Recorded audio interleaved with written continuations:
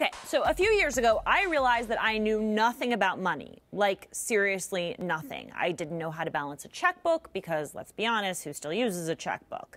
I had a savings account as my emergency fund, my vacation fund, and my down payment fund, and I knew I had a credit score, but like my weight, I was afraid of being confronted with the actual number. When I finally womaned up and tried to get my credit score, I was shocked by how dumb the process was and how difficult it was to control my history. Recently, 31 states reached a settlement with Equifax, Experian, and TransUnion to make changes in how they address errors in credit reports. That's a big deal. 3 giant companies determine your credit score. And while the government is trying to make it easier for customers to have control over their own history, the way that number is calculated is complicated. Now, I know talking about money can be scary, so allow these adorable dogs to calm you while I explain how your credit score, often called a FICO score, is tallied. FICO scores can range from 350 to 800. Any number over 700 is considered excellent. Any number under 350 means you don't actually exist. You're a gone girl. The biggest factor in your credit score is your payment history. If you frequently make late payments or have delinquent ones that went to a collection agency, your score will take a big hit.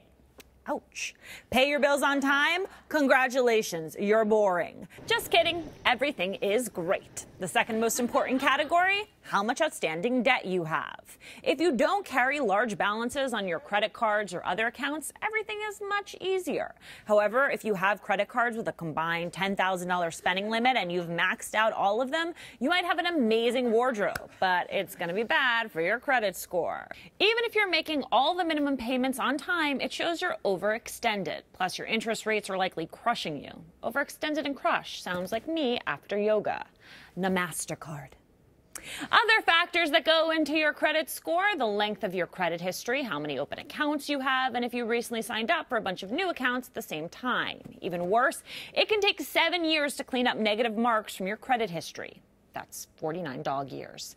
And the worst part, sometimes these reports just have straight up errors. When I finally got my credit score, the number was bad. That's because, according to my report, I hadn't paid my cell phone bill for months, except that I had. So I disputed the claim and found out that those delinquent payments belonged to another Alicia Menendez. That's why I got so excited about the 31-state deal to fix errors faster, because it should be as easy to clean up your own mess as it is to pick up after your dog.